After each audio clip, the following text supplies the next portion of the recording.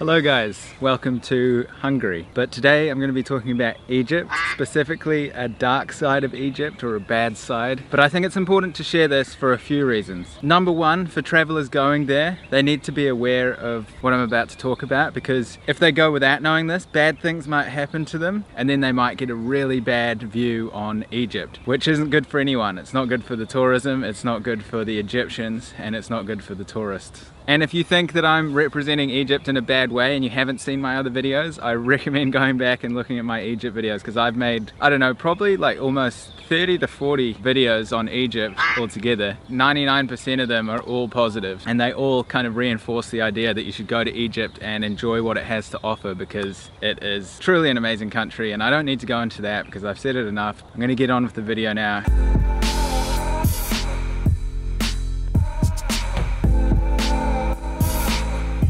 So the subject is hustling and scamming.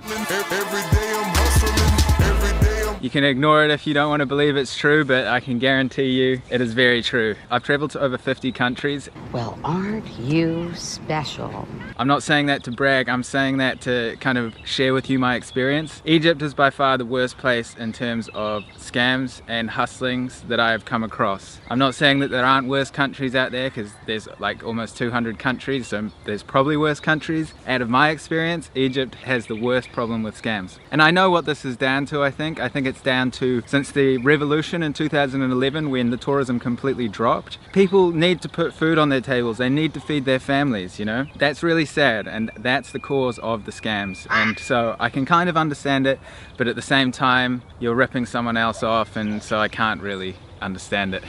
But I mean, I'm sure if I was in that kind of situation where I needed to feed my children, then who knows? I mean, I can't comment on that because I'm not in this situation, so maybe I would do the same thing. The point of this video is not to bash the scammers, it is to just make travelers aware of what's going on in Egypt with the scams. Because if you just turn up to Egypt straight off the plane with no idea, you're going to end up losing money and time as well. So I'll give you a few examples of what has happened to us, myself and a few friends, while we have traveled in Egypt. And also in the comments section, I've seen many comments saying the same thing happened to us, blah blah blah, and some people got way more scammed than us. We didn't really get scammed, to be honest, because we were kind of aware of it. Some people have been scammed to drive around Cairo for one day for like $300, and you know, that might sound kind of reasonable if you're from an expensive country, if they're taking you to the stops and waiting for you and stuff, but in Egypt, $300 US is a lot of money. Some examples of us: when you're in the streets of Egypt, especially Cairo, but it happens all over the country, but Cairo's the worst, especially the center of Cairo, we'd be walking around and people would come up to us. They'd start off with something that they can kind of have some common ground with you, right? So for example, I'm from New Zealand. They'd be like, "Oh, you're from New Zealand, Kiwi."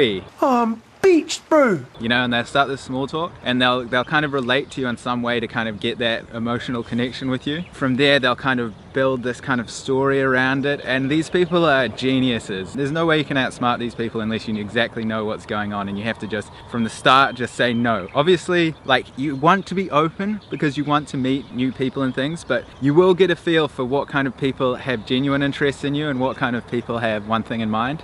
Bitch, better have my money. From there, they'll say, you know, I'm a student, I'm trying to learn English, I just want to talk to you, or I'm an artist, and so on and so forth, you know, these little stories. And then they'll somehow lead you into some kind of a shop, and they'll be like, it's my brother's shop, or so on and so forth. I mean, it's quite common all over the countries that are really saturated by tourists. I'm sure a lot of you know what I'm talking about, but in Egypt, it's like on steroids. I'm just coming out to say that because you got to be aware, otherwise you'll go into Egypt and you'll come out of Egypt being like, I hate that place. If you're aware of it and you know how to deal with it, then you're gonna have a much better time. So this isn't bashing Egypt, this is just making people aware so they can enjoy the good parts of Egypt. There's a train coming. I do have a video on my channel called Scammed in Egypt, and that kind of gives you an idea of what happened. So if you want to see what actually happened, I'll leave that link below, and you guys can check it out because it kind of shows the whole process and how we get fooled like 100 times. But luckily we kind of knew what was going on, but we didn't really. What the hell did you just say?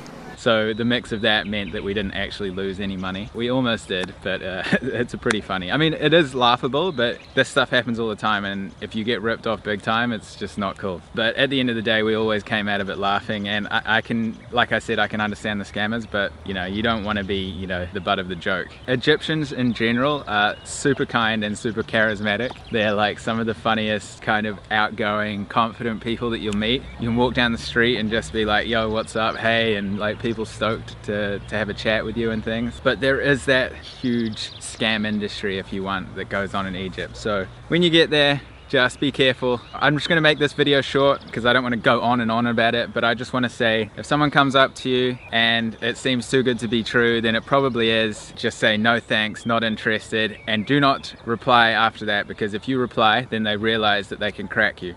So just give them a no thank you and then just walk off. That's it. Cut it off there. No more replying, because they'll walk with you. We had a guy walk with us for like 2 kilometers, and my buddy Joe, he has a really hard time of stopping talking to these guys, and he'll answer every question, and you just can't do that. You've got to be cutthroat, because at the end of the day, you got to think about your pocket and your experience. And if you want a guy following you down the road 2 kilometers, asking you to go to their store, or even worse, some kind of a lie that gets you to that stage where you're in a shop and you feel extremely uncomfortable and they're putting extreme pressure in you. And do you think, you know, when they...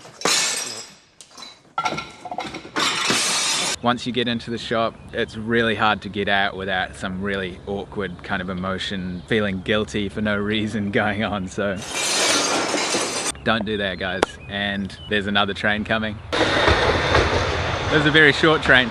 So yeah, guys, go to Egypt, have fun, but don't be scared to say no and mean it. No! No! Aaron, you're being strange.